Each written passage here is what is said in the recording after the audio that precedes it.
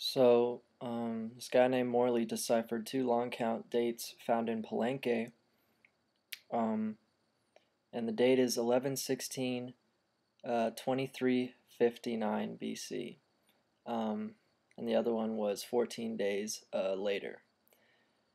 And that's 2,794 years prior to the Baktun of the Maya, around 400 AD. So why would these stelas have a date that late? Because the Mayans and the Egyptians are related. That's the exact date pretty much when the pyramids were built. And I mean, we already know that the pyramid alignment corresponds to Orion's belt, and that the pyramid of the sun corresponds to heliocentricity, and this one temple in Tikal is aligned exactly with the Pleiades. So I think the Mayans are much older than we thought, much older than we thought. I mean, yeah, they could have gotten their information from the Olmecs, but still prior to that, kind of interesting. During in Kehlmann's, analysis of the Mayan calendar, in the year of November of 06, was the manifestation of quetzalcoatl. That's like when the energy of quetzalcoatl was ruling. It's the budding season. Now, it's the night, fine-tuning of new protoforms. But right when I got obsessed with niETZsche, like, know for sure that he and I were connected, was right at November 06, during the quetzalcoatl sort of mindset at the time. So I was definitely obsessed with him because it was his season. And since quetzalcoatl, was a white man known to have a full beard, because Mesoamerica didn't have, beards or whatever, I find it very interesting that niETZsche's mustache is extremely a big part of his personality. Like, he is known for that thick-ass mustache, and if it was a beard, it would have been like Santa Claus. So I find it interesting that, if niETZsche is an incarnation of our quetzalcoatl, that mustache is a very interesting aspect of it. But yeah, this is me ranting again. How are y'all doing? That's nice.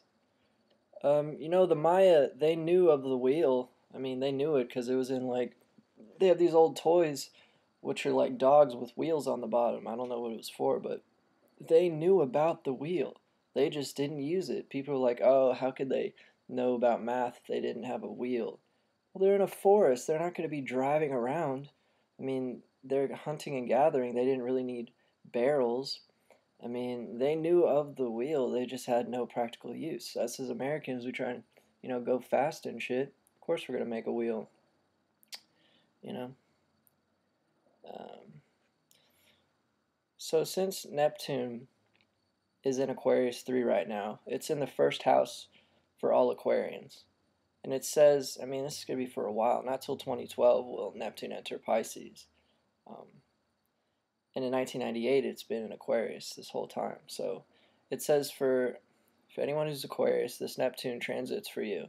It says it's a chameleon phase, and that how you present yourself isn't really what you are, but how you relate to others by. And this channel is complete representation of that. Sometimes when you're just hanging out with me, I'm real quiet, modest or whatever, but I can get, weird. But I'm saying I feel this transit for sure in this time of my life. Like, I'm learning how to relate to others because my ideas are so out there. I have to, present myself not as I really am. Just how I relate to others is what I'm presenting. And I'm really restless because of this Uranus conjunct Jupiter transit. Anyone with Jupiter in Pisces is having this transit too. So you got to have an alternate plan.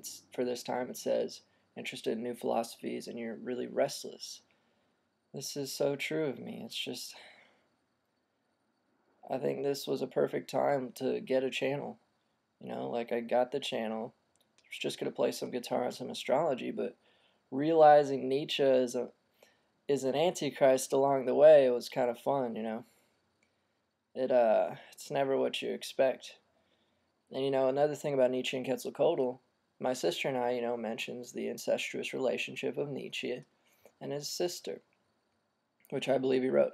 So apparently Quetzalcoatl became the morning star, Venus, because he was so ashamed of himself that he did have sexual relations with his sister that he tossed himself into the fire and then rose up as Venus and promised to return again.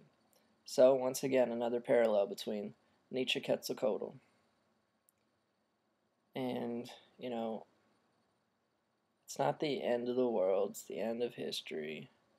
It's not going to be a comet, it's just going to be telepathy, which might even be a little more scary for some people.